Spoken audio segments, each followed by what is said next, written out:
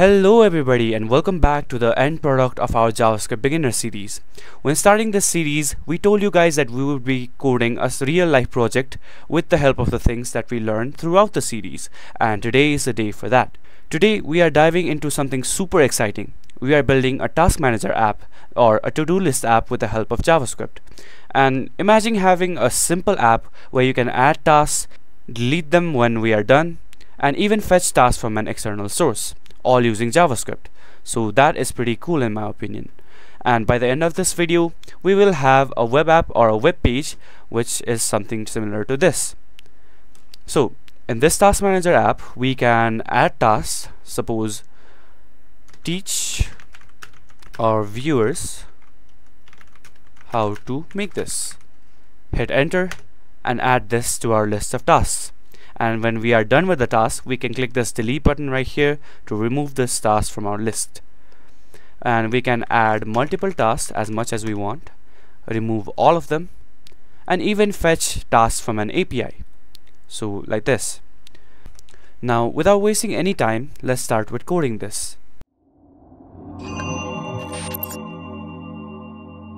We have opened our coding compiler, and this is the web dev section of the compiler, and this provided here is our default boilerplate code for this video or this project, and it consists of a simple input field where we can enter our tasks, and it consists of a button which adds our tasks to the task list, and also another button which fetches API tasks from an API, and an unordered list for holding our list items.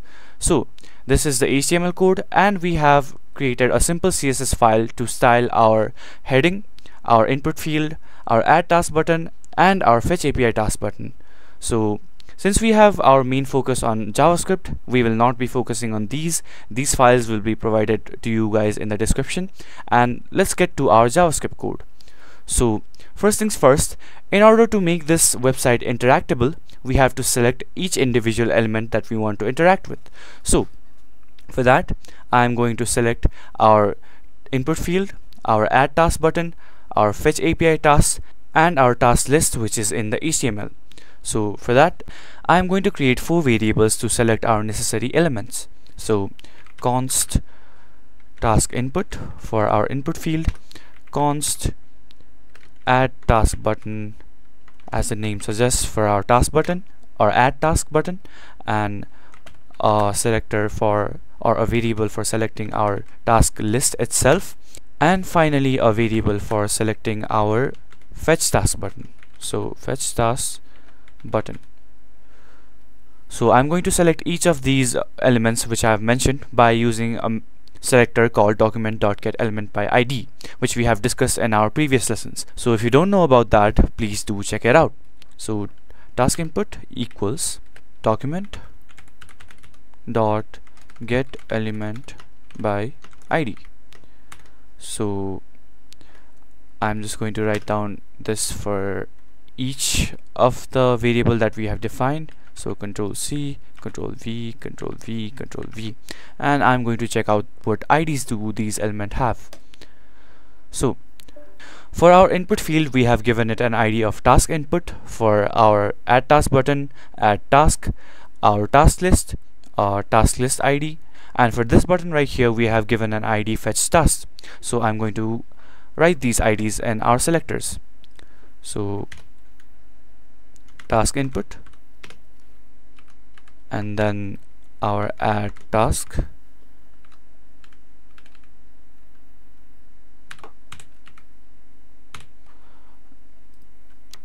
our task list, and our fetch tasks. So fetch tasks. Now once we are done selecting our necessary elements, we can head over to making them interactive.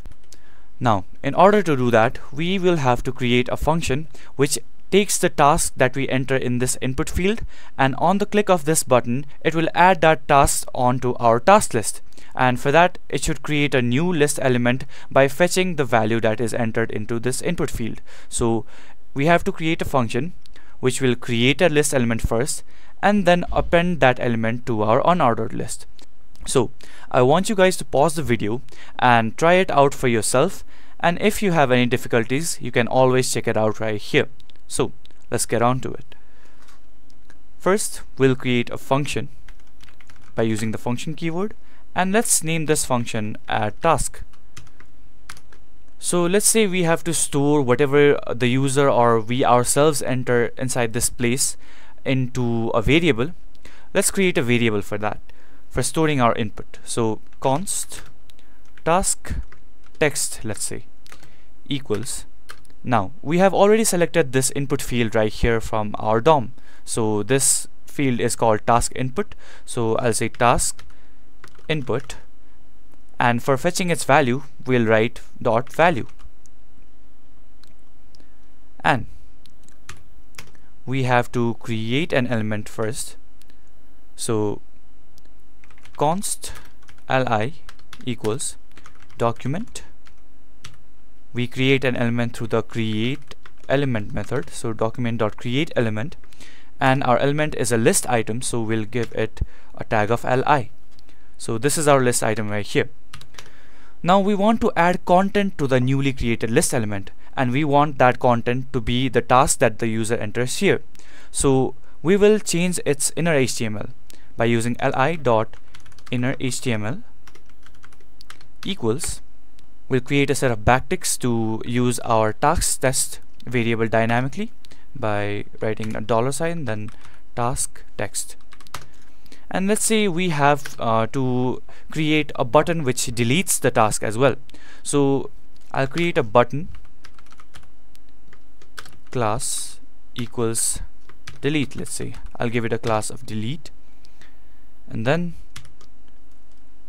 I'll say delete, or you can add an emoji of a delete X or cross button right here. For now I'll add delete and then button. So this will be the content of our newly created list item, and after creation of the list item we have to add that list item to our task list. So our parent element is the unordered list, which we have selected in the variable called task list. So task list dot append child, and the child we want to append is our li variable right here, which we have created. So after adding our task to our task list, we want to clear the input field for the user to enter another task if the user wants to do so. So for that we'll do task input dot value equals an empty string, which means clearing the input field. So this is it for our add task function, and I have noticed that this C should be capital right here, and this function is now complete. Now we want to make it so that whenever a user clicks on this add task button, this add task function executes, and we will achieve that through the use of event listeners. So we have discussed that in our JavaScript beginner series, and we do that by setting or attaching an event listener to this add task button. So we have selected this button in this variable right here. So add task button dot add event listener, and let's say we should execute this function on click, and then the function to be executed is add task. So by doing this we have attached an event listener to this button right here, which when clicked adds our task from the input field onto our task list. So let's see what happens if we enter let's say take out the trash and click on this button. So we can see that this take out the trash, which is our task, has been added on to our task list. So our function and our event listener is working perfectly. Now if we want to delete this task right here, we would naturally click on the delete button, but we can see that clicking on it does nothing. So this is because we have not created a function that deletes the task, and we have not attached it to the delete button, and in order to make the delete button functional we'll have to do just that. So this will help us delete the task that we have already completed, and we'll now head on to creating a function which deletes the task. So let's say delete task, and this function will take a parameter which is e, and you can assume this as the event object which we had discussed previously. It contains all the details regarding the event that is triggered, and we will open the function right here, and we will create a condition which reads if event dot target dot class list dot contains a delete class which we had added to our buttons or our delete buttons when we created this right here. So this class delete, if it contains the delete class, it will remove its parent element. So event dot target dot parent element dot remove. So the reason I typed parent element dot remove, when we create the delete button, it is a child element of our list element. So first we create the list element right here, and then we have created a button element inside the list element. So since we want to delete the whole list item itself from our task list, we remove the parent. So when the delete button is clicked, it will remove its parent element, that is the newly created list item. So inside this delete task function, this first line essentially asks if we have clicked on something that has the class delete. So class list dot contains delete asks if we have clicked on something that has the class delete, and if the condition is true, it removes its parent element. So now that we have created the function, let's see this in action. Now in order to see this in action, we have to attach this function to our task list or our unordered list. So to do that, we will have to use the task list dot add event listener on click, and then delete task. So delete task, our function. Now let's see if this works. So I'll use wash the dishes as our example and hit add task. The add task function is working fine. Now let's see if we can delete this task. And as you can see, the task that had been added has been successfully deleted from our task list. So we have already created a basic version of our to-do list app where we can add tasks and delete tasks after they are done. So we have already created a basic version of our to-do list app where we can add tasks to our task list, and after they are done, we can delete them right away with one click on the delete button. So we can take this app to another level by fetching tasks from an external API. Now this is not entirely necessary, but in order to use and demonstrate the fetching mechanism in JavaScript, and in order to incorporate that into our to-do list app, we will be doing just that. So we will create an asynchronous function which is fetch tasks, that will fetch tasks from an API. So try const response equals await, since we have to await the response, then fetch, and then our API. So fetch this, and then in another variable that is const data, we will await a response and then convert it into a JavaScript object, so response.json. And after that, we'll be using something called a for each loop. So since we have stored our response.json, which returns an array in the variable called data, we'll use a for each loop to loop through each item in the array. So data.for each, let's open our parentheses and create a variable called task. Now each item that is present in the array is stored in this task variable.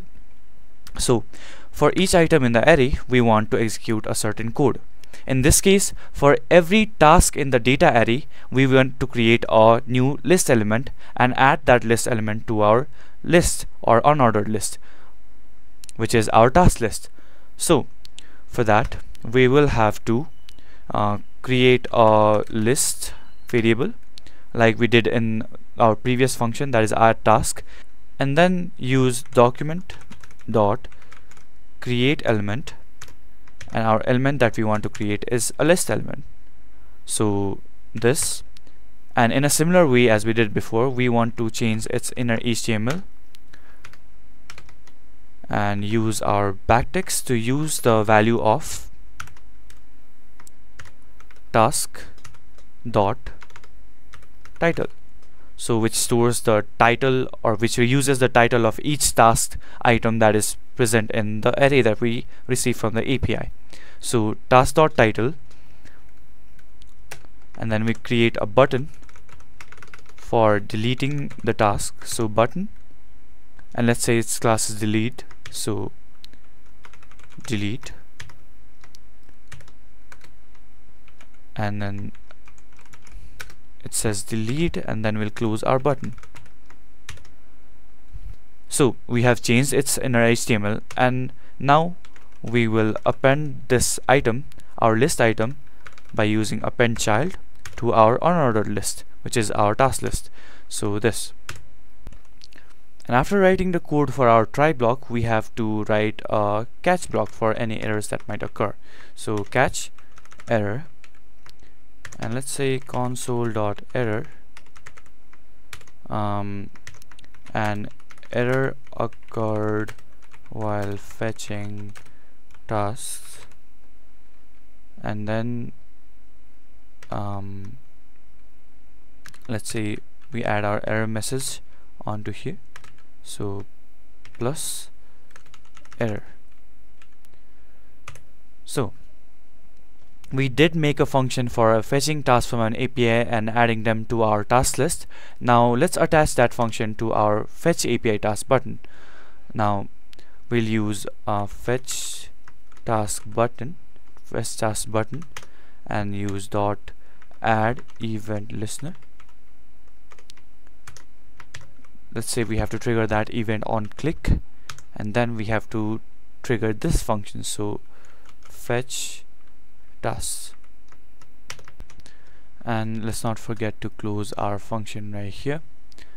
We'll close this, and then we'll see if our code works as intended. So let's say finish the project video and add tasks, so it has been added to our task list, and then delete, so it is being deleted as well.